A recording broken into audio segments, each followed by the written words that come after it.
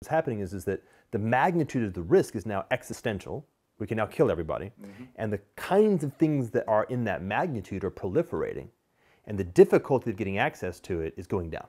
So that arc is a very bad arc. Your side of the story, which I by the way, completely agree with and believe, and that's all I care about is focusing on going there, is that there's a mirror image. Yeah. That these same powers can be used for good. Yes. The difference, I think, right now is that up until recently, they could be used for good.